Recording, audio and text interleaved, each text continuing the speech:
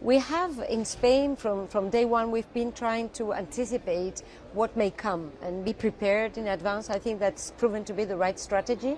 And we have already established a framework that would support people through the autumn, anticipating what could happen if Putin would cut down gas supplies, as was the case 1st of September. And now we're preparing for the winter. So, in fact, these 3 billion are just targeting aid to some parts of our society that were not previously covered. For example, big buildings which have flats and with gas for the heating systems for the winter. You know, some areas which had not previously been protected. But this is a very targeted and temporary approach, so perfectly fitting the recommendations of international institutions. So you don't see this as being inflationary in any sense? Nothing for the European Central Bank to be concerned about? No, on the contrary. It's really trying to ensure that the benefits of reducing the cost of gas for the heating systems for the winter would cover the most vulnerable parts of our population. There's clearly a difference in the scale. We're talking about 3 billion vs 200 billion in the context of Germany. Why were you so alarmed by that plan? Well, actually, Spain has probably been one of the countries that has been most respectful, in the sense that I understand that Germany is really at the forefront.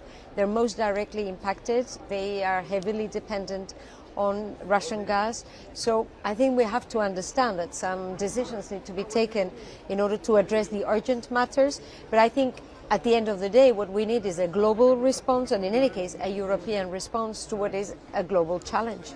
Do you feel that there is discipline on the fiscal side across the Eurozone at the moment? I was speaking with Pierre Wunsch, the Belgian central bank governor, and he said, you know, something European politicians need to understand is if they keep spending and they keep coming up with special reasons for additional disbursements to ease the pain of this energy crisis, we will have to keep raising interest rates, and inevitably the pain ultimately will be higher.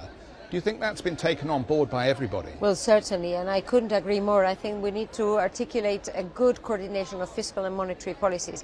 This is something we have already discussed at the G20 meetings. We will surely talk a lot about this in the IMF meetings because we need to coordinate our economic policies. Otherwise, indeed, monetary policy may overshoot, and have a more negative impact in terms of growth.